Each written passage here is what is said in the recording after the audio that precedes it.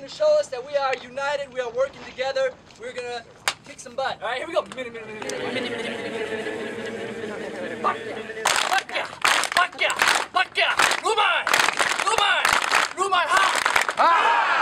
right, let's go get some work done.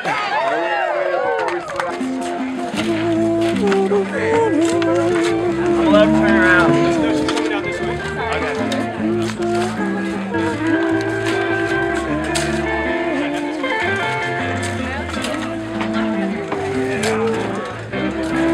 Yep. That was good. Yeah, they're getting pretty heavy. Guys, when they get this high, someone grab the wheelbarrow, bring it over. If they're getting too heavy. Yeah, just exactly. Do you need some olives? Something else, you don't have to do this.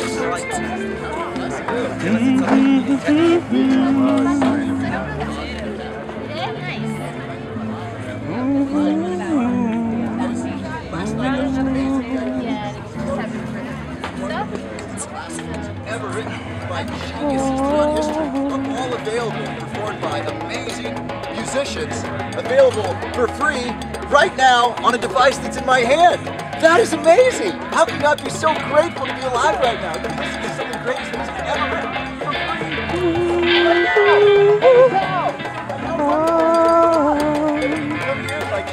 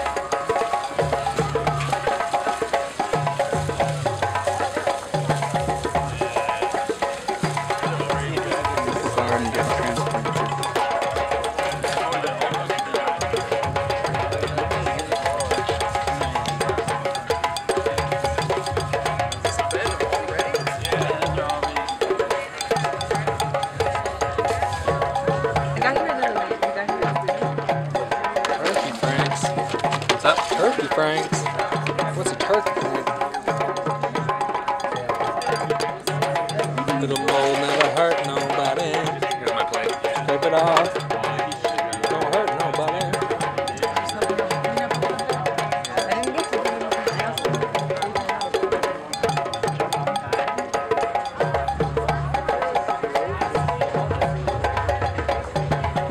It's amazing.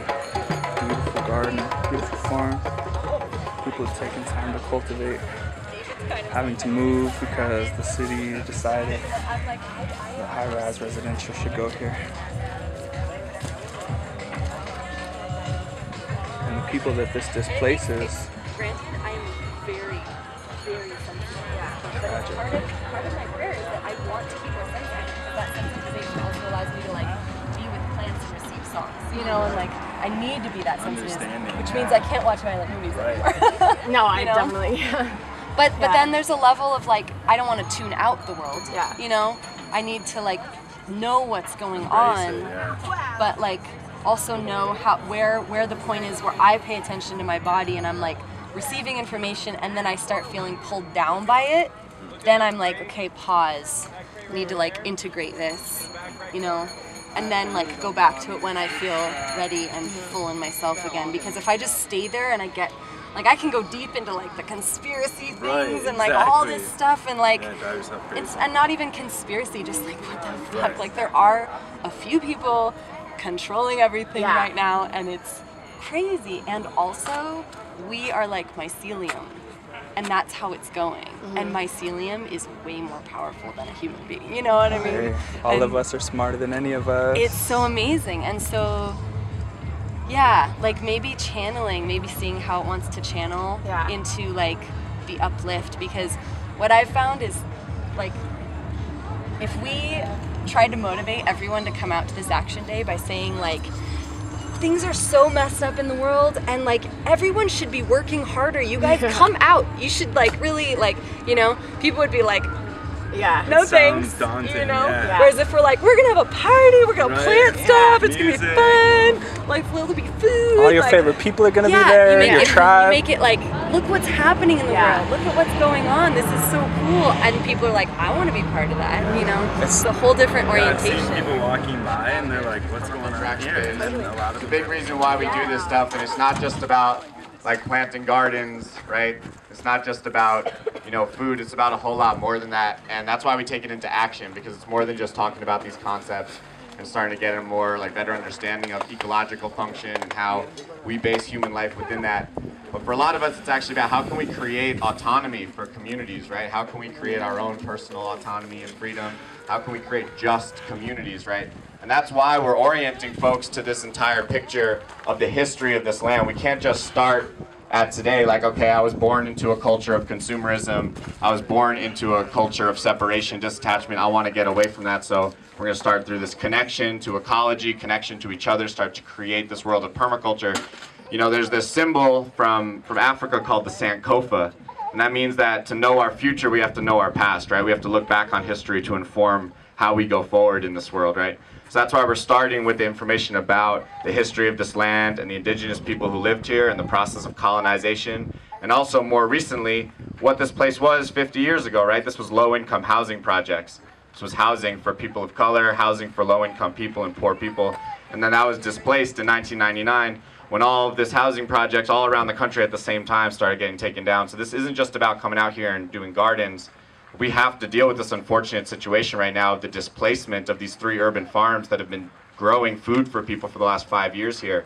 And we want to show the resilience of our community and say, okay, we can take those down the block and we can, you know, move them into the next location. But it's also about us all coming together and envisioning, having this conversation, saying, wait a second, this isn't just about like the gears of capital. This isn't just about, you know, how the system functions. We actually have self-determination. We get to decide what our world looks like. We get to look at each other and say, okay, what do we actually want to see in this space, right? Do we want to see urban farms here? Do we want to see people housed? Do we want to see healthy watersheds? Do we want to see healthy ecological systems and healthy people and common spaces for people to be together? So that's what this is about. It's about coming out here and starting to embrace that social permaculture aspect of it and really look, if this is about people care and earth care and fair share, which is these permaculture ethics, then this is about really addressing everything and looking at how human habitation can kind of base itself off these ecological principles. And a lot today we're hearing is justice has to be at the forefront of this, right? This can't just be about ecological restoration. We need to bring justice to the forefront, make sure everybody's at the table as we move along, right? So I just want to thank folks for coming out here and taking part in that. And yeah, being part. That's why we're here, man. Yeah. How you doing? That's why D-Hole's here. I want, Brenda, I want you to know that some of us pushing back. Some of us are pushing back. Space. We're going to claim a space.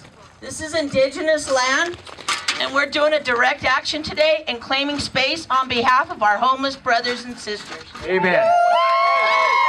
Like this beautiful natural landscape. A lot of people don't leave the city limits, you know, especially those who are working a lot and low income.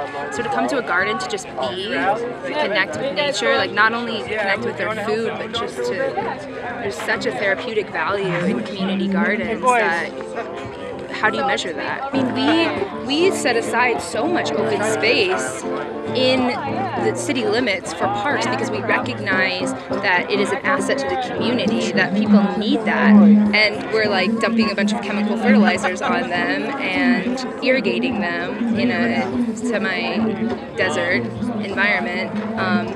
So it's like the same thing. We are providing therapy, we're providing open space, we're providing connection to nature, and we're also feeding people good, healthy food.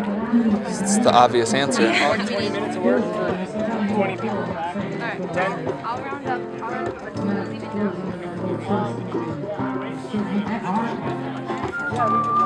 Who's got a hard time with trusting, especially in the universe, and just, you know, playing co-passenger to your co-pilot to your own life, you know what I'm saying? I've had a difficult time, but it's turning out rather well. Yeah. Brought me to y'all here today, so grateful.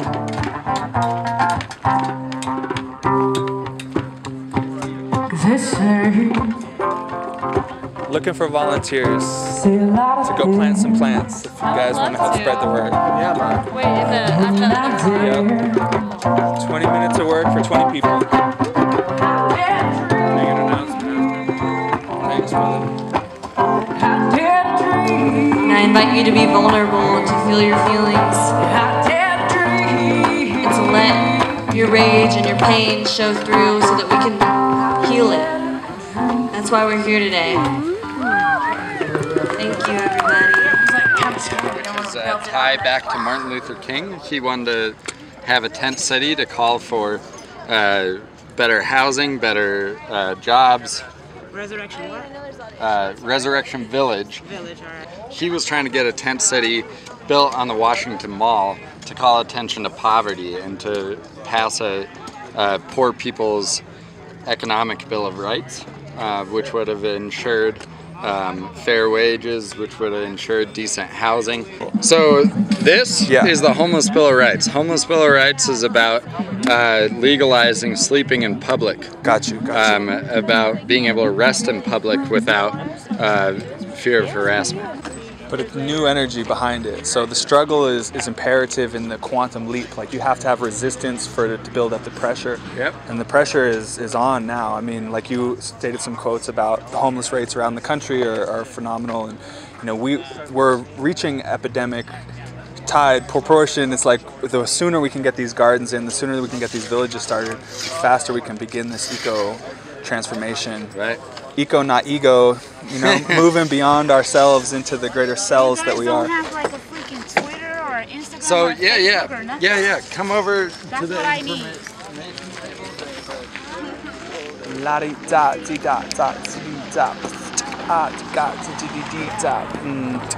Shanti. Yes.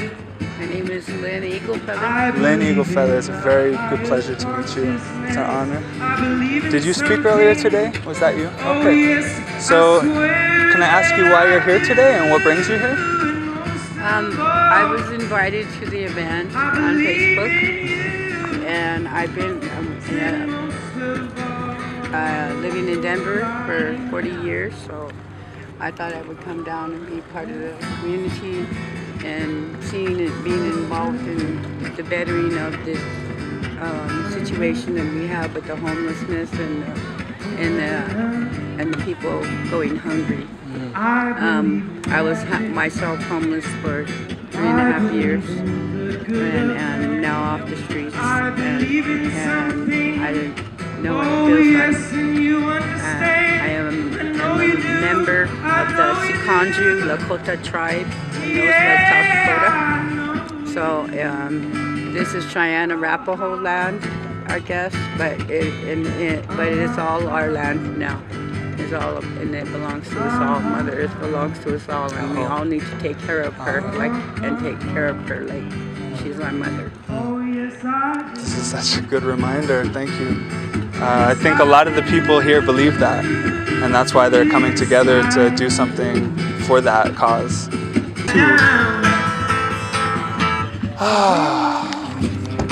Only pray that all our people can remember. That's all we need to do, remember.